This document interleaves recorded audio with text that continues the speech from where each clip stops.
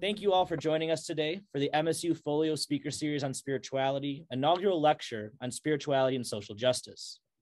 I would like to begin by acknowledging that Michigan State University occupies the ancestral, traditional, and contemporary lands of the Anishinaabe, Three Fires Confederacy of Ojibwe, Odawa, and Potawatomi peoples. In particular, the university resides on land ceded in the 1819 Treaty of Saginaw.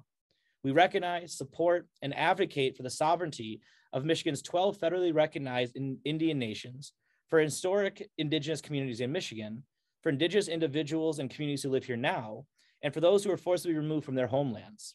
By offering this land acknowledgement, we affirm Indigenous sovereignty and will work to hold Michigan State University more accountable to the needs of American Indian and Indigenous peoples. Additionally, I would like to thank today's co-sponsors, the Center for Integrative Studies in the Arts and Humanities, Citizen Scholars, the College of Arts and Letters, the Department of African American and African Studies, the Department of Religious Studies, the MSU Alumni Office, the Muslim Studies Program, the Office for Institutional Diversity and Inclusion, and Peace and Justice Studies. Initiated in honor of Father Jake Folio, an alumnus, former faculty member, longtime priest, and mentor to countless MSU student athletes and coaches, the MSU Folio Speaker Series on Spirituality offers the opportunity to explore the manifold meanings and applications of spirituality in the contemporary world through lectures, talks, workshops, and experiential events. The series aims to cultivate greater awareness of and appreciation for the many ways spirituality manifests across global religious cultures, interacts with public life, and emerges as a secular orientation for pursuing meaning, purpose, and belongingness. In addition to a fall faculty lecture, a spring faculty talk and experience, which will begin next year, various co-sponsored events, and an annual spring keynote, each year also includes specific events and talks dedicated to highlighting the connection between spirituality, social justice, and diversity, equity, and inclusivity. As Jim Wallace contends, quote, "The connection the world's waiting for is to connect the hunger for spirituality with passion for social change. Because spirituality, when it isn't disciplined by social justice, in an affluent society, becomes narcissistic." Throughout his work, teaching, and life, Father Jake embodied the same idea, consistently emphasizing the need to understand spirituality in relation to our base humanness, by extending beyond strictly religious conversations to see spirituality in a worldly light, as the ways in which humans seek out not only self-awareness and self-assurance, but cultivate compassionate and empathetic concern for others. As Dr. Martin Luther King Jr. stressed in his Strength of Love, quote, "Only through an inner spiritual transformation do we gain the strength to fight vigorously the evils of the world in a humble and loving spirit." The MSU Folio Speaker Series on Spirituality seeks to unpack how spirituality leads to and complicates this commitment to act humanly and justly, while attending to its religious, secular, and worldly applications. It offers space to consider how spirituality advances individual meaning and collective worldviews, all while attending to global flows of people, cultural knowledge, and religious traditions. Central to these conversations is to understand the ways in which spiritual teachings, orientations, and obligations advance commitments to social justice and connect to projects of social change. To this end, I am honored to introduce today's speaker for our inaugural lecture on spirituality and social justice, Dr. Anthea Butler. Anthea Butler is the Geraldine R. Siegel Professor in American Social Thought and Chair of Religious Studies at the University of Pennsylvania. A historian of African American and American religion, Professor Butler's research and writing spans African American religion and history, race, politics, evangelicalism, gender and sexuality, media, and popular culture. You can find more of her writing and public engagement at antheabutler.com. Butler's recent work, a recent book published by UNC Press, is White Evangelical Racism, The Politics of Morality in America. Professor Butler is also is a contributor to the 1619, A New Beginning, with a chapter entitled Church. Her first book is Women in the Church of God in Christ, Making a Sanctified World, also published by UNC Press. Professor Butler grant awards include a Luce ACLS Fellowship for the Religion, Journalism, and International Affairs grant for 2018-2019 academic year to investigate prosperity gospel and politics in the American and Nigerian context. She was a presidential fellow at Yale Divinity School for the 2019-2020 academic year. She is currently a co-director of the Henry Luce Foundation funded Crossroads Project for Black religious histories, communities, and cultures. Professor Butler currently serves as president of the American Society for Church History. A sought-after commentator, Professor Butler is an op-ed editor for MSNBC. Her articles have also been featured in the New York Times, the Washington Post, CNN, NBC, and The Guardian. She has also served as a consultant to PBS series including Billy Graham, The Black Church, God in America, and Amy Semple McPherson. A Q&A session for which I will act as moderator will follow today's talk. Please feel free to use the Zoom Q&A feature to post questions during or after Professor Butler's talk. Please join me in welcoming Dr. Anthea Butler.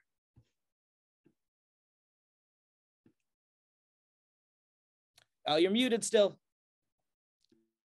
You know, you would think after 2 years, I would know how to do this, right? Good afternoon, everyone. Thank you so much for joining us. Thank you, Morgan, for the gracious introduction. And thank you so much for having me be the inaugural speaker for your series. I think for lots of reasons, I know why you picked me, but at the same time, I think that it has caused me to have some real thoughts about the intersection of spirituality and social justice. And so I want to start off today by, I'm going to share my screen with you just really quickly and talk about what this might mean in the context where we find ourselves today. The title that I gave for this talk is Repression, Regression, and Resolve, Spirituality in Repressive Times. I think I would be remiss not to talk about where we are right now, because I think it has a lot to do with the ways in which people respond to social justice and what you have to do if you're someone who's involved in social justice, who has the desire and the will to be involved in issues that are all around us today that involve, whether we're talking about racism, we're talking about LGBTQ issues, we're talking about issues of war, we're talking about issues of inequality. All of these things require something of us, both intellectually, physically at times, morally all of the time, and very much spiritually, because when you do this work and how you do this work has a lot to do with how you approach it. And so I thought with this beginning slide, I would talk about what happened with the last year and what has happened with Asian Americans, and then to take a little step back and look at things in a perspective. One of the things I think has been really important about what has happened, whether we think about the shootings in Atlanta, the kinds of horrible events that we've seen with Asian American, and especially Asian American women and men being beaten in the streets of San Francisco, Los Angeles, New York, and other places. Here in my hometown of Philadelphia, this is happening as well, is that this is happening to a community that for a large part has been quiet. And I wouldn't say silent, I will just say quiet, in part because there has been an expectation by the public. That expectation is this: oh, they are model minorities. They're not doing anything. They're happy to be here. They're hardworking, and nothing happens. And so to have these kinds of events of violence and racism and specific kinds of hate focused in on the Asian American community has been very troubling to watch. But it's not that we don't know what these things are. We actually do know what they are, and they're a pattern in our country. They're a pattern of violence and racism and exclusion. And so when this happened to the Asian American community, for a lot of people, that was a moment in which they had to step back and look at themselves. Where am I in this community if I'm a part of this community? Why is it that even though I've done so much, that there has been so little that has been in regard to me, to protect me, to guide me, to be within this community? And so I think what we're required to think about in terms of spirituality is not just so much about how we go out and do social justice. It's what that does to us when we are in the midst of these kinds of painful experiences because of our race, our creed, our nationality, our sexuality, any of these things. And I think today what is important about my talk is to hear this intersection between spirituality and social justice as an intersection of how to take care of self, of how to face the mortality that we all have. And so while I think in the first part of this, you'll be a little bit surprised because I'm going to focus in on things that are uncomfortable, and that is violence. I want to focus in on that because there is a core issue about spirituality that all of us have to face within thinking about social justice, and that is death. What happens? What is the end? And how does that happen? And so I want to start off by showing you a picture that was an iconic picture from the Ferguson riots that happened, or uprising, as you might want to call them, over Mike Brown's death in August of 2014. This picture appeared on the front pages of the St. Louis newspaper and all around the country. It was from a young man who basically had thrown back, who was wearing this American flag shirt, and who threw back a tear gas canister at the police. He's dead now. And his death has been under suspicious circumstances. I want to read a piece from back in 2019. Ferguson, Missouri. 2 young men were found dead inside of torch cars. 3 others died in apparent suicides. Another collapsed on a bus. His death ruled an overdose. The 6 deaths, all involving men with connections to protests in Ferguson, Missouri, drew attention on social media and speculation in the activist community that something sinister was at play. Police say there is no evidence that the deaths have everything to do with protests stemming from a white police officer's fatal shooting of 18-year-old Michael Brown, and that the 2 homicides were with no known link to the protest. Now, I bring this up in part because what we tend to think about in terms of protest and social justice is that most of the time this is about a death that has happened. In this particular case, it was Mike Brown's death, which happened in August of 2014. That time was a big turning point in terms of how people think about social justice and what was then the nascent Black Lives Matter movement. It became an important part of how people thought about social justice.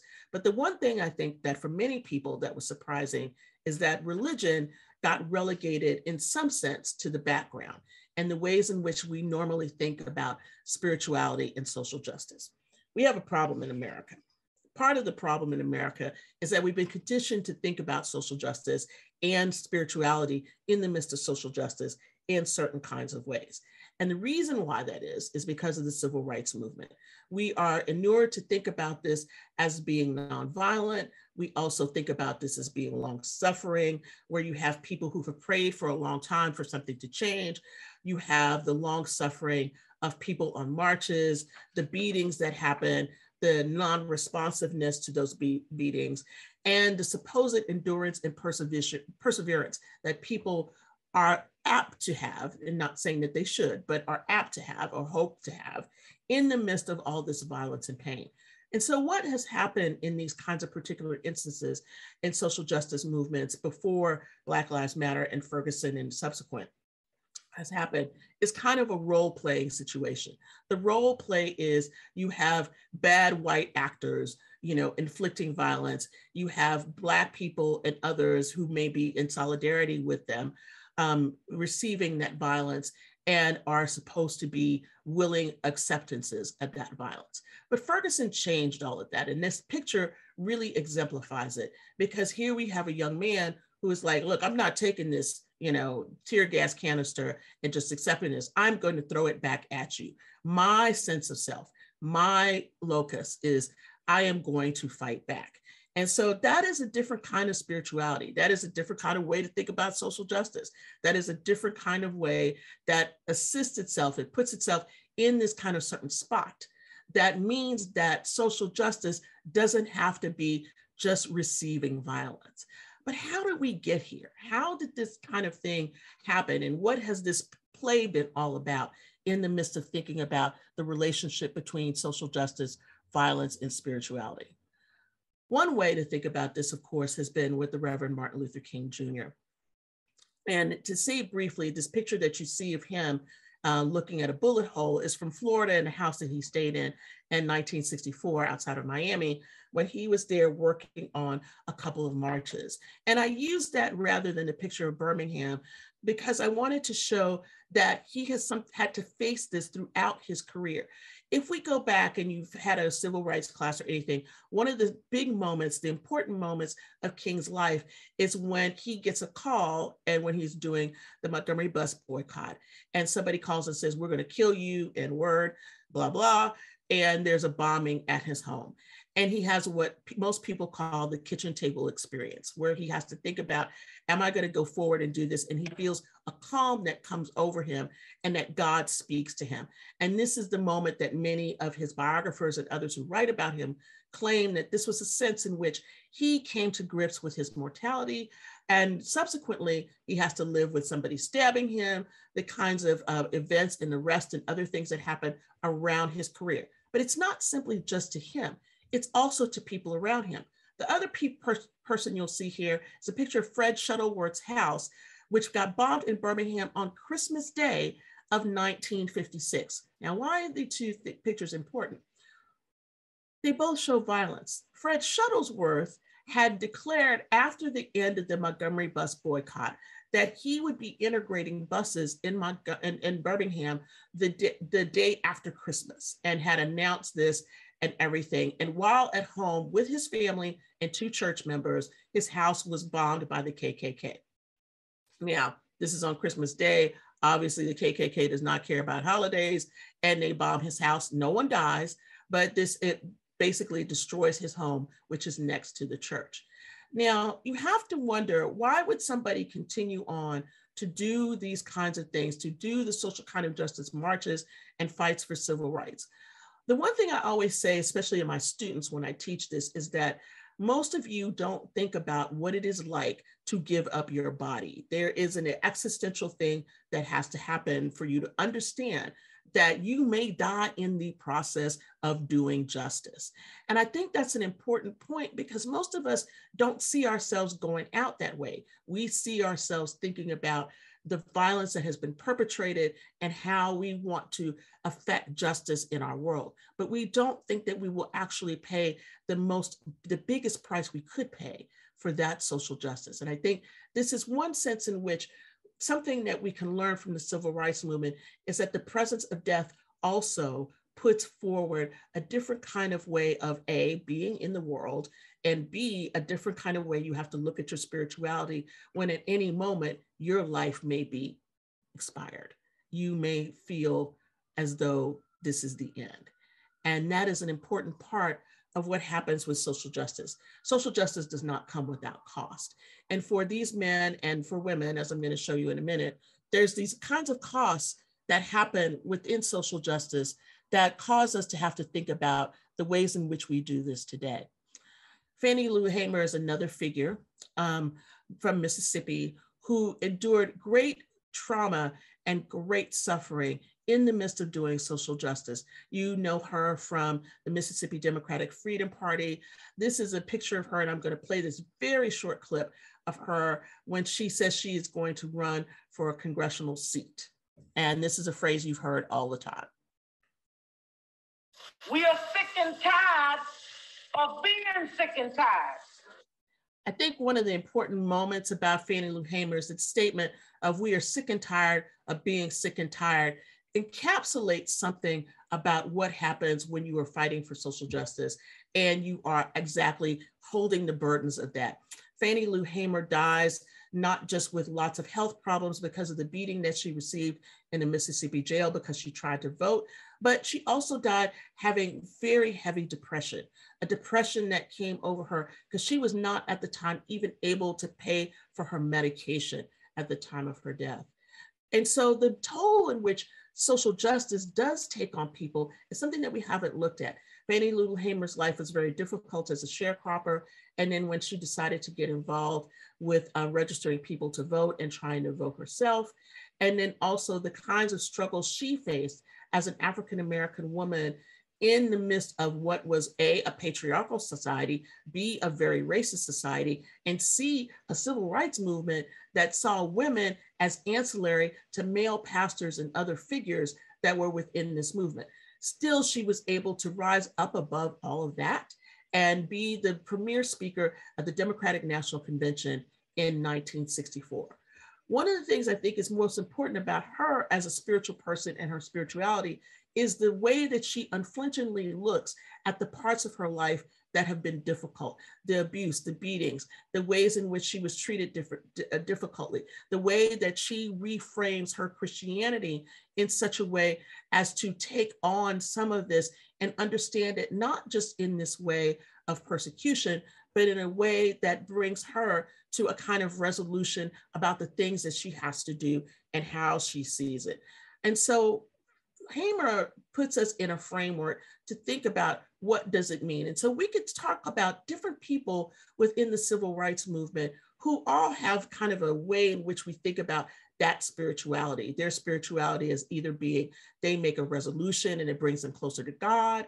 It's a resolution that ends up saying, I'm going to go deeper into this movement, no matter what the pain is. Or you could think in terms of what the Black Panther movement and the Black Power movement said, is that we are tired of being in this particular space in which we have to always acquiesce to certain kinds of behaviors and norms. And we are going to take this forward and do something different with it.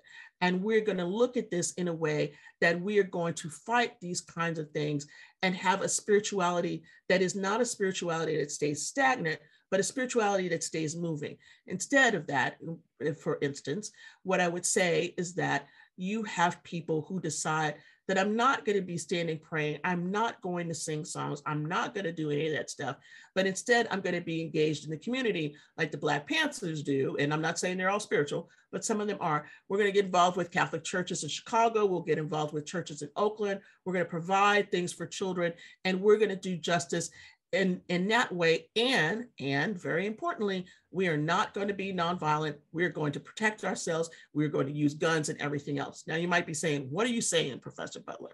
Are you saying that people should be violent? No, what I am saying though is the amount of violence that gets perpetrated upon people in the midst of trying to fight for justice also correlates to the amount of what people are going to be enabled to take.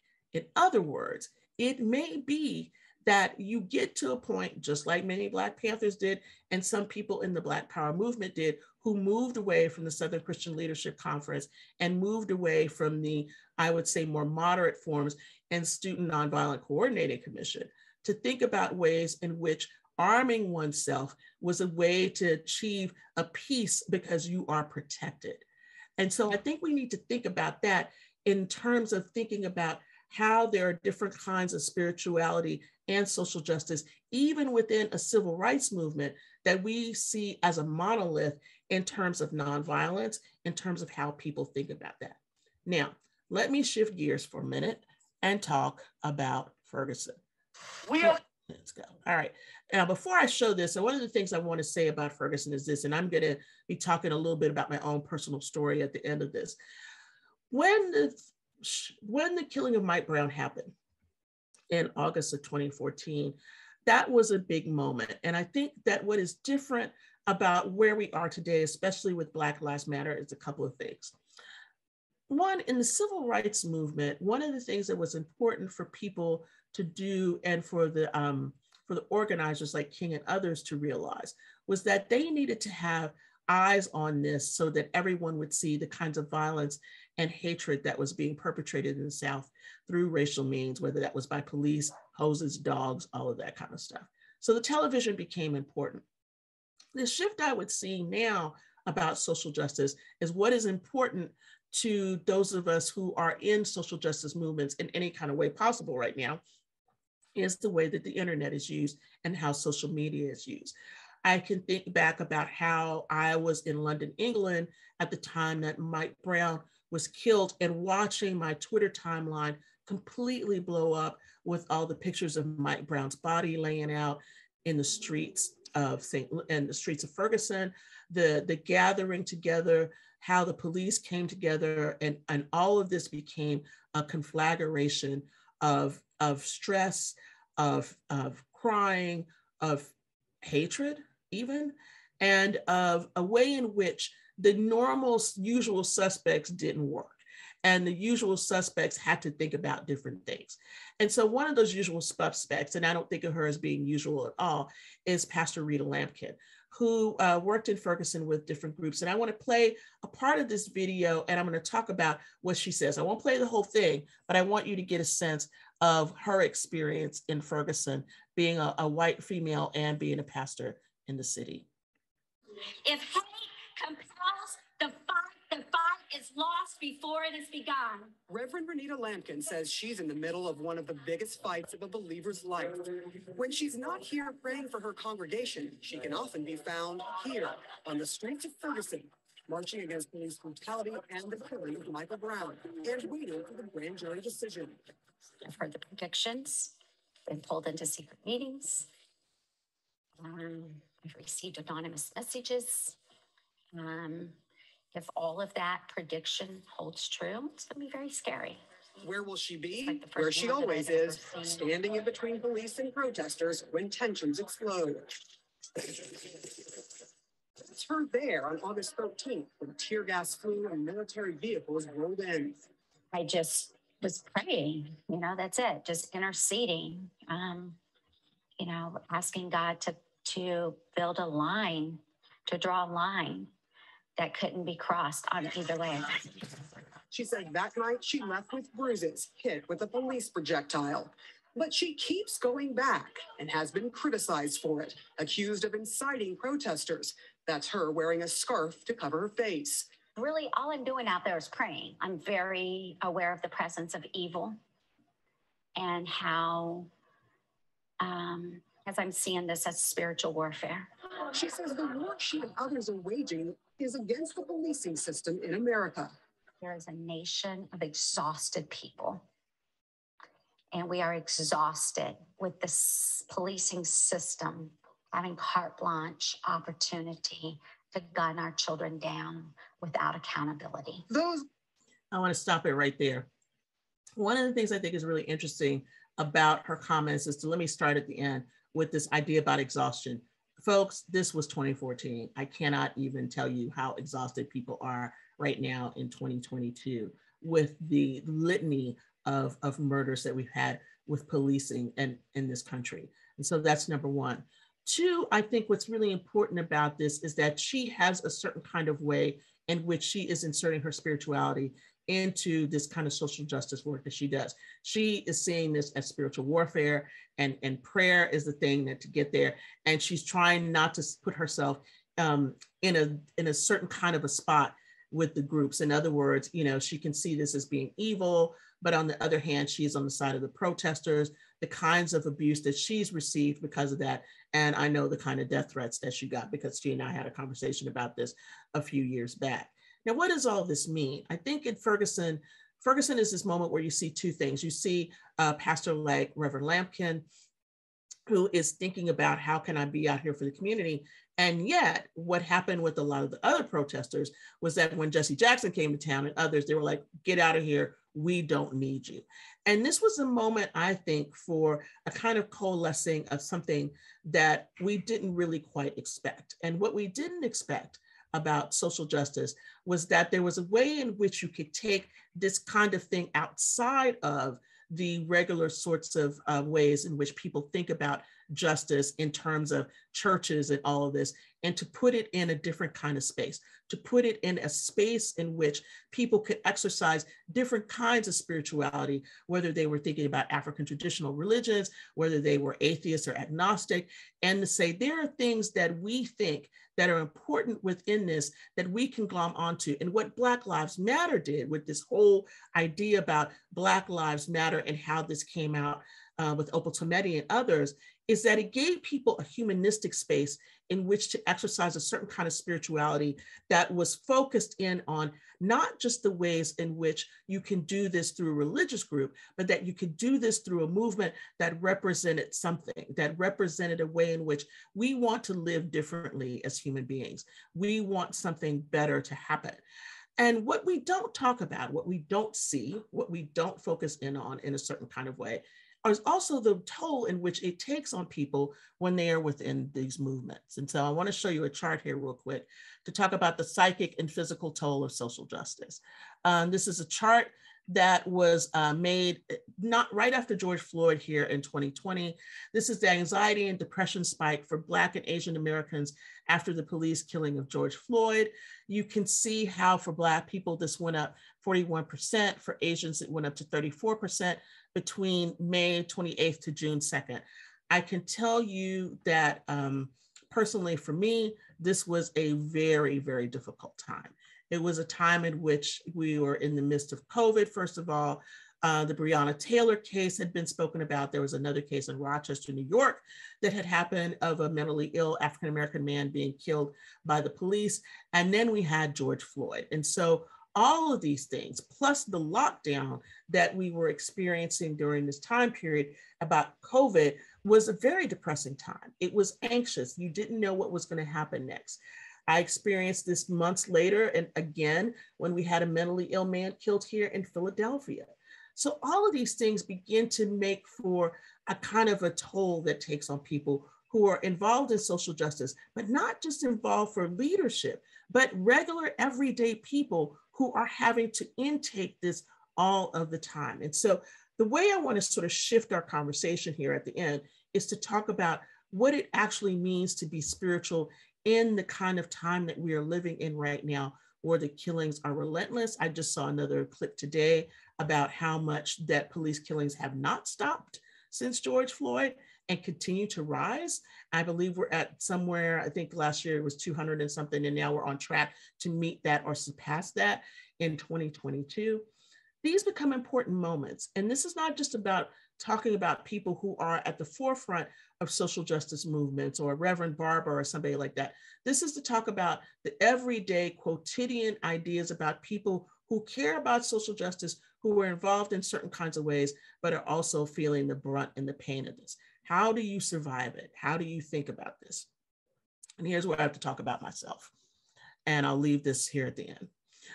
One of the things that I have to really admit, and one of the things that I thought a lot about, whether I would talk about or not on this talk today, is what kind of toll it's taken on me to do this work. And I think for me, this is a very reflective moment, in part because I didn't come to this in a way that I would say was something that I desired to do, A, or B, something that I thought that would make my career better. Neither one of those things were true.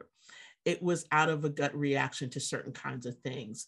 And the first time that I think that I was involved in social justice was a piece that I wrote back in 2005 about Hurricane Katrina and the ways in which the media had used a couple of pictures that were going out on the AP wire and some other wires about white people who had found some bread in a store and were wading through a flood, but another picture of an African-American man in New Orleans who had gone in the store to get some supplies because there was nothing around, obviously, after the hurricane came through. He was looting. And so those differences to me were about racial disparities, but they were also about a way in which African-Americans were always seen in this country as not just simply trying to live and survive a major hurricane, but, oh, wow, he's looting in the midst of this when, there's no stores open and half of the city in the Ninth Ward is flooded and overrun its bank by a broken dam.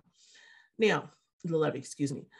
One of the things that happened then was that it put me in a space to start to think about the kinds of things I wrote publicly, because I wasn't writing publicly before that. I had done a few things publicly, but not very much. What it made me do was to start to see these inequities that were around me. And so what I had to decide to do when I started writing about things like Mike Brown and others is, where did my rage go? And those of you who may know me for a very long time, I knew I wrote for Religion Dispatches. I wrote some very, pointed kinds of articles and pointed kinds of titles that got me death threats. And I even had to move my home because of this. But it also took a toll on me personally, spiritually. I did not think that, God was around me. I didn't think that I could do this journey. I didn't think that my colleagues knew how hard it was on me to go through all of this. And yet I was always being asked to talk about these things. And so one of the things that I had to do was look to the tradition of my birth, which was Catholicism, to try to get a way in which to front for all of this. And so while some of the things I'm going to talk about here at the end are not necessarily Catholic, they are ways in which I think are useful and helpful to think about how do you frame spirituality, whether you are a religious person or not, in terms of thinking about social justice.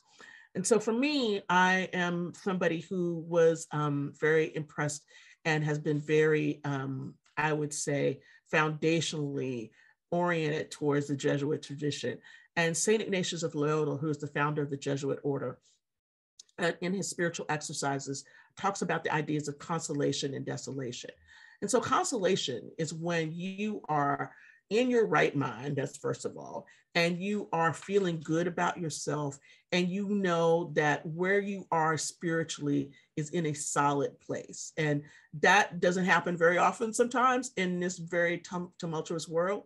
But knowing when you are in consolation are the times that you can be strong about doing social justice work and the kinds of work that takes a lot out of you. Where I found myself after a lot of these murders, and especially after George Floyd, was desolation. Desolation, and in the spiritual exercises, what Ignatius says about desolation is that you shouldn't make any decisions in desolation. And I found that to be very true. I never had understood that before that particular big event, in part because there were so many things that I could have said that were really harsh, that were the kinds of, the police, all cops are bad, or whatever everybody else was saying during this time period, right? But I needed to not say anything, but to sit with the fact that this thing had happened. And I think that for many of us who do social justice work, it is very difficult to sit with the thing, because the thing hurts. And the thing also makes you realize, as I had to say to my students before too, is that I could be waiting at the bus and get shot and killed either by somebody driving by or get into an altercation with the police, and they decide that, somebody discharges a gun or does something stupid. I could die too. And so having to face that in the midst of trying to do social justice, I think is an important part of spirituality. If you haven't guessed it by now, this talk is really kind of about death. And it's about preparing for something, but also living for something, living for the idea that we must know that at the end, there is only the things that we have done and what will remain that matters, okay? But in the midst of that, we have to also think about, how do we find joy? I've been really moved by a friend and colleague of mine, Ashon Crawley, who talks a lot about finding joy, who in the midst of all of this, and I've known him for a while, started painting and has become very famous for his paintings and for his literary writing, as well as his work in religious studies and African-American religion. And I think one of the things that he's taught me is that you have to have a practice of joy within the midst of these tumultuous times, in the midst of times where you see yourself not having any hope because the world is evil around you. And you can think about Ukraine right now and all of these other things that are happening, not just there, but around the world, Yemen, all these other spots. How do you find joy? How do you maintain joy so that when you do this work of social justice, that you have something to draw in on? And I think that is really important. It's something that I've had to really learn and really struggle, I have to be honest with, because there's a lot of times that I don't feel joy in the midst of this work. There's also the way in which you have to learn how to step away. This has been something that I have been talking a lot to people about who are both within and without the movements, about how do you step away? And because we can be so connected to everything, whether that's Twitter or Facebook or the television set or in our reading, we have to have times in which we step away from all of the information that we get about, social justice or the lack thereof of social justice. One of those days for me was 1/6 when the Capitol was taken over. It was very difficult to watch all of that. And then I had to be on top of this doing a work of justice in a way to talk about what had happened.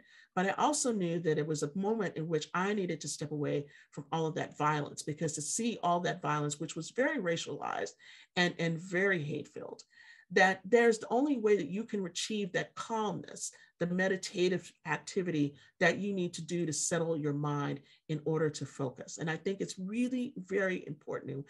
People can ask me questions about this, about maintaining a kind of practice of meditative, thinking about things, doing rituals that help you to get through, to drown out the noise, and to also focus and center yourself in such a way that, you can help to manage some, not all, of the depression that may come over you because of it. I think also you have to pay attention to the transience and permanence of life. All the last three of these, I think, go together: suffering and death as ever present. And I want to talk about them all together as I close up, and I'm looking at time. One of the things I think that's very, very crucial here is to realize that we are finite beings. We live our lives every day, and especially now in this pandemic, where we continue to keep the same amount of pace that we keep all of the time. And in part, what social justice work, in at least in the American context, requires you to do is to be on guard and focused all of the time. And so because of that, you don't really get to see the long game of what your life can or can't be. And I think it's really very important for those of us who are going to do this spiritual justice, this social justice work, and to consider our spirituality, is to realize that there's one day that you are not going to be able to do the things that other people can do in the movement. One of the things I had to really understand for myself personally was that I can't go march, and be out there for hours and hours anymore. I have physical issues that allow me not to do that. And it's very difficult. But what else can I do? Can I assist people who are out there? Can I do something else that'll help, support those who can be out there by, financial means or other means? Can I support them with my writing? What can I do? And so you have to find that space in which you know what you can do in the midst of social justice, and to keep your sanity at the same time. The second thing I think is to think about what is death in the midst of this. And for many of us, we've had to think about death as the deaths of innocent people, deaths of people who didn't deserve to die, like Mike Brown, or over Swisher Sweets, or George Floyd over a supposed counterfeit $20 bill, and to be knelt on for 9 minutes and have his breath expired out of him. Those are the kinds of ways that we think about impermanence in terms of the movement, but we don't think about the impermanence of ourselves. The impermanence that means that we have to decide at some point that if we get involved in this, that we too may end up not alive anymore. And I think for me personally, and for us corporately, that is the moment of greatest tying in to what holds you spiritually. How do you see yourself after death? Do we have an after death? Is there anything after death? Is there nothing? And, I've been thinking about this in terms of the Buddhist kind of way of, everything is nothingness, or how do we even think about it, that our consciousness may go on, however that is for you. I think it's really important to grapple with the idea of death if you're going to grapple with social justice at all. Because in the context of where we are, not just in this country and in the world, social justice means that you may end up dead, and you may end up not being able to continue that work, and you might not see the end. And I think that's really true. So I'm going to close with something that King says, and that I think we don't think about as much. His mountaintop speech before he's assassinated the next day in Memphis, Tennessee. Always drives me crazy because I worked on the Church of God in Christ, and usually people say that this was the Masonic temple that he spoke in, but it was really Mason Temple. And as we come up to the anniversary of his assassination here early next week, I think one of the important things to think about is that that mountaintop speech is not so much about, I'm not going to get there with you, but it's also about, I understand that I am not going to be the end of this thing, that even if I end, I am not the end. And I think I hold on to that as a way in which to think about my personal spirituality in the midst of trying to do social justice work. I may not be here to see all of it, but like King, I am not the end. I am not the person who is going to finish this off. It doesn't rely on me, but I have to think about myself as this being that is not just within this movement, but within thousands and millions of other people who have these same kinds of desires, but we're all going to end up in the same state of death and impermanence. And what matters is what we leave for those who will remain. It's not about making a name for ourselves. It's not about doing all this other stuff, but it's like, how do we leave this space a better place? And how do we maintain our spiritual selves in the midst of doing this very difficult work of social justice in an imperfect and an unjust world? Thank you.